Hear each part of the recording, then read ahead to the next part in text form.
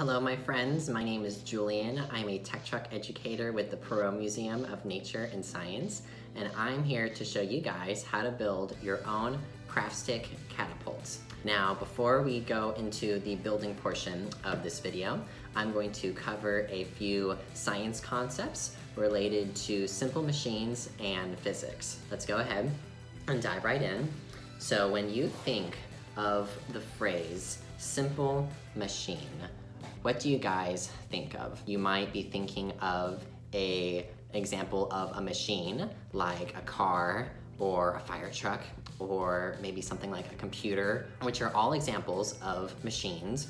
But almost certainly, if you were to take apart any of those machines, you would find different types of simple machines within those bigger, more complicated machines. So there are actually several different examples of simple machines. We have a screw, we have an inclined plane. So if you've ever been to a building that has stairs, but there also might be some kind of ramp right next to it, that is an example of an inclined plane. There is also the pulley. So if you've ever walked into or ridden in an elevator that takes you from one floor to another, there is a pulley system that actually lifts that whole elevator up. We also have a wheel and axle, which if you've ever seen some kind of vehicle like a car before, then certainly you have seen an example of a wheel and axle.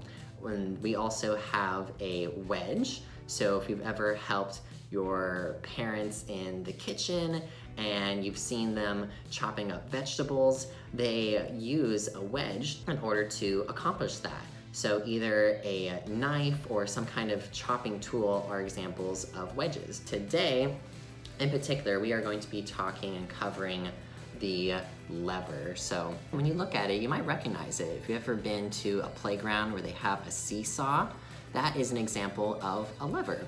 So there are several components of our lever that we will see when we build our catapult. So we will have a beam, which is that rigid plank that goes across a fulcrum. That is going to be the part of the lever that the beam will sit on top of. And then we will be exerting some kind of force in order to actually make the things in our catapult fly. Going back to our simple machine, you might wonder, what is the definition or what is a machine? Well, simply put, it helps us do work. When you think of work, you might think about the homework that you have to do or chores that you have to do around the house. You're on the right track, but there is a pretty specific answer for what work is. Work is just the transfer of energy, and that occurs whenever you are able to move an object across a distance using force. So I was talking about a force when I was talking about our lever, right? But we might not necessarily know what a force is, or we might not know what energy is either, or we might know what energy is, but we might not be able to explain exactly what it is. So what is energy? It is just the capacity for doing work. Pretty simple explanation, but what is not simple are all the different examples of energy that are out there. So I have a few, just a few. There are many different examples of energy out there. So listed, I have potential, kinetic, chemical energy. Chemical energy, if you've ever seen a fire or maybe some kind of explosion or something like that, those are examples of chemical reactions where you have chemical energy involved. And then we have kinetic and potential energy. So you might not know, or you may not have heard of potential or kinetic energy, but we will talk about that in just a second. Now, to answer what force is, it is basically just a push or a pull. Let me show you a few examples of work and energy and what a force is. I have a book and I have a 3D printed Pikachu on top of this book. So I'm going to take my finger and I am going to start to push my Pikachu across the book. So right now I am exerting a force onto my Pikachu. And in doing so, I'm actually also doing work because I am moving an object over a certain distance by applying a force. Whenever I push my Pikachu back and forth, I am exerting some kind of energy in order to make my Pikachu go from one side to the other. We also were talking about potential and kinetic energy. If I take this beanbag and I were to hold it up into the air, there is something called potential energy inside my beanbag right now. So potential energy is stored energy. Right now there's a lot of stored energy in my beanbag, but then let's say I wanted to drop my beanbag. Several things are going to happen. The stored energy that I have in this beanbag is going to start to go down, and then the kinetic energy, which is the energy of motion, is actually going to go up. So that stored energy will transfer into energy of movement. So I'm going to drop my beanbag, and two things happen. The potential energy went down, and then the kinetic energy went up, up, up, up, up, all the way until right before it hit the floor. And then when it hit the floor, there's no more kinetic energy.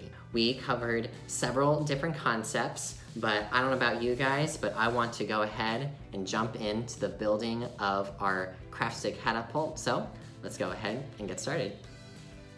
All right, so let's go ahead and get started with the building of our catapult. We will only need 3 things in order to accomplish our building. We will need some craft sticks, a plastic spoon, and then a roll of tape. I would recommend using masking tape. With that said, if you don't have masking tape on hand, you can certainly use almost any other kind of tape. I'm sure Scotch tape would work, and certainly duct tape would work as well. So what we're gonna do is we're gonna start off by making a stack out of a few of our popsicle sticks. I'm gonna get 4 popsicle sticks.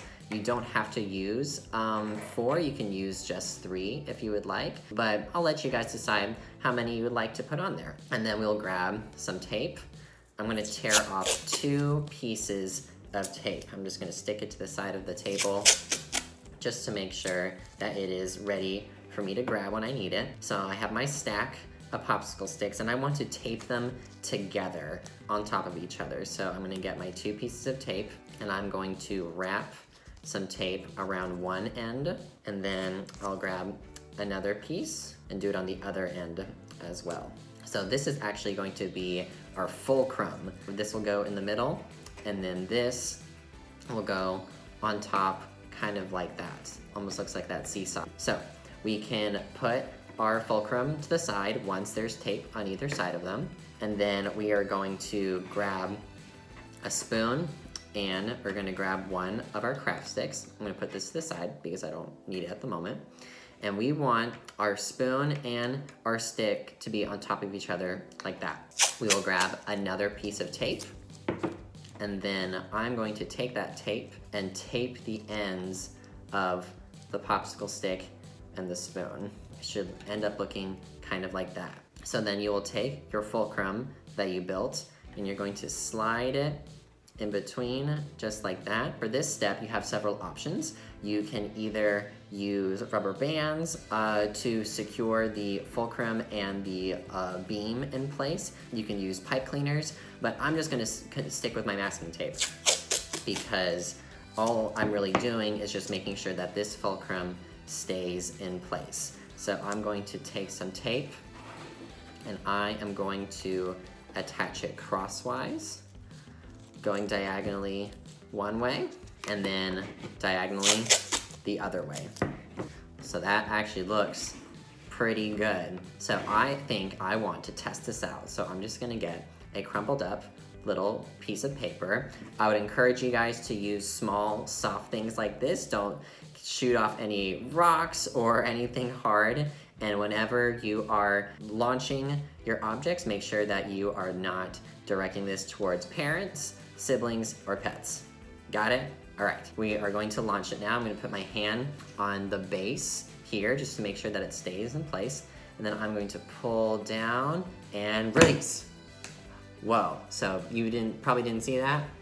but this went at least 3 feet in the air. So this already really looks good, but I think I want to try and improve my creation. So we're gonna go back to our engineering steps. Part of being an engineer and taking on an engineering project is to build whatever object that you planned out, but then also revise anything that you think could go better. So I think I'm actually gonna try something. I'm going to take my fulcrum and I'm actually going to turn it the other way. So I had it flat like that before, but I'm actually going to turn it so that it makes my fulcrum, oh yeah, so you see how when I flipped my fulcrum like that, the spoon went up a lot higher, and so now I need more force in order to push this down in order to launch it. So before, the little piece of paper flew up maybe about between 2 and 3 feet in the air. Let's see how we do now. So I'll do the same thing.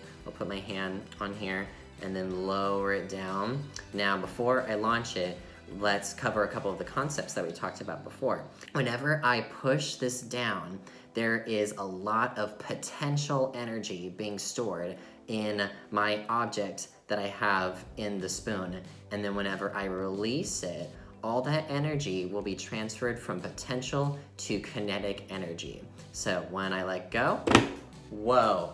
So that hit the ceiling. So I believe from the tabletop to the ceiling, probably between 5 and 6 feet. So definitely an improvement from our previous attempt at building our catapult. So this actually turned out pretty good. So I hope you guys had fun building your craft stick catapults. I certainly did. We covered a lot of different concepts today. We talked about energy, we talked about forces, and how it has to do with work, and how all of those different concepts tie into the craft stick catapults that we built today. Have fun with your catapults, keep learning, stay safe, and talk to you guys soon.